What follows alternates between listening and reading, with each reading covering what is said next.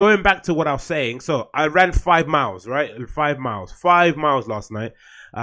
The whole plan to run 5 miles it kind of relied a lot on when my wireless headphones were going to get delivered to me. I think I mentioned to you guys previously that I was looking to upgrade the headphones that I bought from Amazon a while back.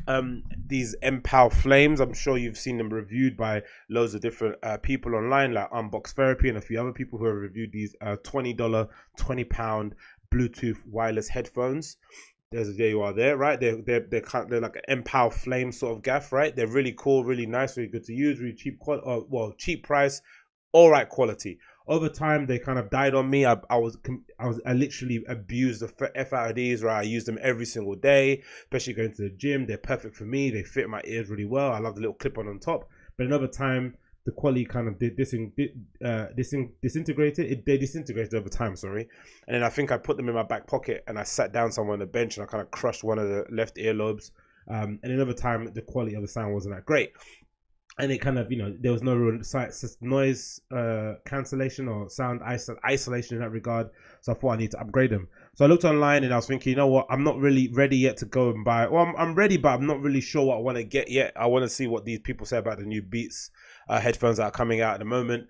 I want to see what the reviews are on those, but I also wasn't sure what to get in between, right? Because I know I want to get the the Bose, the Bose that everyone has, the ones that are wireless Bluetooth ones. They're really cool. I've got a friend that has them. I've tried them on. They sound fucking amazing. I know I want to get those for my daily commute, but I need something to work out in. I'm not really comfortable wearing massive over-the-ear DJ headphones because I tend to sweat quite a lot, and that won't be good for me. So I need something that kind of pops into my ears. So I looked online again, and then I kind of stumbled upon this great an upgrade to the Mpow Flames that I have already, right? And I saw a couple of reviews, and they were saying that the sound quality is a lot better on them. They actually have some element of noise cancellation. I'm not sure if it's full noise cancellation, but they work a lot better than these, like an upgrade. So I decided to get them, and the whole 5-mile run was predicated on when my headphones would get delivered. Unfortunately, they came super late. They didn't come at the time I thought they was going to come when I was working from home. They ended up arriving around, I'm going to say 7 p.m. So I ended up going for my run about 8. So super late for me, if you know how early I wake up and when I go to work out and stuff. I thought, you know what, let me mix things up a good bit and go for a little evening run, a little 5-mile run. But they arrived, right? And here they are, the Mpow M8s. That's what they are, right? Mpow M8s, as you can see there in the camera. So they're a little bit different design than the old ones that I have here. Well, let me get them up here so I can show you on the camera. If you're not watching via the YouTube app, via the YouTube video, then please apologize. I was just trying to describe as much as you can for them. So the first ones are just a standard kind of block rectangle kind of shape, no real ergonomic design to it. And the M8s have sort of like upgraded a little bit. There's a little bit of a chamfer here. They've got a little bit more of I don't know, like a matte kind of finish on them. The buttons also changed, right? It's this weird little kind of like triangle button instead of the little round one before. And the earphones kind of fit you a bit better too. I'm not sure if they've changed the diameter of the actual clip over the ear, sorry, but they fit a little bit snugger too. And the sound quality is far superior on these, far superior, and they're about the same price. I think they were like $18.99 via Amazon Prime. So they arrived straight away, and I just popped them out of the bag, chucked the box away, and then off I went to go have my run, little 5-mile run this evening, and it was really good, man. I enjoyed using them. You can effectively change the songs or pause them, but you can play and pause by pressing the big button on the side. They've got a little volume control at the top of the right one here, as you can see, maybe there, a little nick there, a little volume control up and down. One can skip, one can go backward, and if you hold one, I think it kind of fast forwards a little bit, which is quite nice as well. You could obviously use it as a Bluetooth headphones if someone wants to call you. They've got a built-in microphone there too. So all in all, perfect headphones. So everything was going well. Everyone's going swimmingly. There I am on my 5-mile run. I'm now approaching around, I'm at probably the 4-mile mark, just about to finish my last mile. And as I'm approaching the Bow flyover, if you're familiar with East London, towards the one that's kind of like where the 24-hour McDonald's is, I'm running along, and then I pass this young woman walking past on a side street, go kind of around her. So excuse me, because it's quite a narrow little pavement there next to the motorway.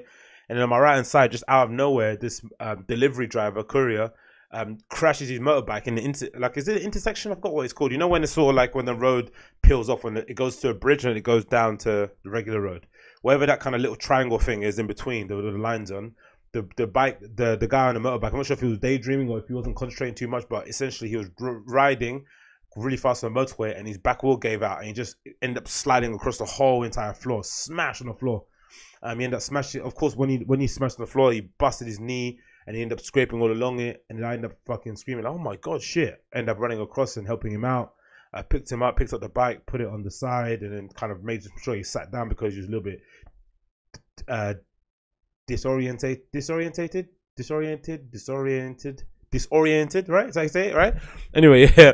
And then I ended up kind of helping him up. Ended up calling the ambulance for him to get service, and shock horror, right? The ambulance came super quick. I'm not sure if they always have like because, and again, it was a medic on the motorbike, so like an ambulance or kind of a nurse, whatever. I don't know if are they nurses or medics. I don't know. He was on a motorbike, so I'm assuming that flyover is probably fraught with accidents. I'm assuming that area is kind of, you know, because I know when I used to commute to work on my bicycle, it was one of the most scariest places to ride by, like that kind of Mpow flyover. That was the most scariest bit, and basically all the way up until Oldgate East, that whole entire area is just like fraught with shitty drivers, shitty cyclists, shitty pedestrians. Everyone's playing a part in somehow putting your life in danger. It's not even, I can't even blame anyone. Do you know what I mean? There's pedestrians that closer, like, yeah. You know what makes it even worse? As you're just passing Bethnal Green, I think, or something, there's Queen Mary University. So, you know, hundreds of students, yeah, all young, overexcited, running around, just living their life. So they're all running around the streets. Then around the corner, there's a skate park, right? The legendary skate park around the corner. So you see, you have a lot of skaters just like, you know, randomly jumping into the street and doing what they're doing. Then you have schools all around the area too. So parents with little children running around. Then you have loads of learner drivers. I think that's the place where if you're gonna have your driving test, that's one place you won't want to have your kind of actual driving test. You wouldn't want to have it there. I think it's probably only second to Upton Park, right? It's where you go and fail your test for the most part. So that happens, and then you have people like me on my bicycle trying to get to work, right? Not necessarily, you know, the best, not the most adept at kind of, you know, anticipating danger, and just about, you know, everything's a shock. Everything's kind of like a last minute break. But of course, over time, as you get used to riding those kind of places, you start to kind of have a bit of a sixth sense of just, you know, okay, this guy's a psycho. She's not going to look up. Because before you get angry, you start telling people off, hey, look up. Stop looking at your phone crossing the road. Yeah, I mean, you start telling people off, and then you realize, hold on, everyone's doing this. It's not just this one person. You're wasting your time. You're getting your blood pressure up for nothing. If anything, try and avoid them. They're not going to try and avoid you. You try and avoid them. That's the main name of the game. So I ended up calling the ambulance, and they came like, I don't know, in 2 seconds, man. So I think the guy was maybe, because if I remember correctly, when I've been running that side of walk or cycling back home from Oldgate East, I do remember seeing quite a few. I thought they were just like traffic wardens. They'd make sure that, you know, again, I think it's health and safety, or the safety of the bicyclists, because sometimes the bicyclists that come by the McDonald's flyover will try and burst through the lights and not stop at the traffic lights. So I think there's always a police officer either side there waiting and making sure people will stay at the lights and don't jump them and all that sort of stuff. I think especially during rush hour, because it was just before rush hour ended, which actually made the guy's accident a lot more bearable for himself, actually, because, you know, he could have got really fucked up. But luckily, it wasn't during the really, really busy period of the rush hour time. It kind of like, you know, the traffic kind of died out. He kind of slid across the floor and no one really hit him, because that's usually the way it kind of fucks up, in it. Because when you're driving on a motorbike and a car's right behind you and you slide on the floor and it hasn't got any time to stop, and it kind of, you know, accidentally clipped your, you know, runs over your leg or something, that's when it can get a bit dicey. So yeah, I ended up calling an ambulance for him, and they came straight away, and then I ended up kind of proceeding along with my run again. Shook the guy's hand, told him to take care.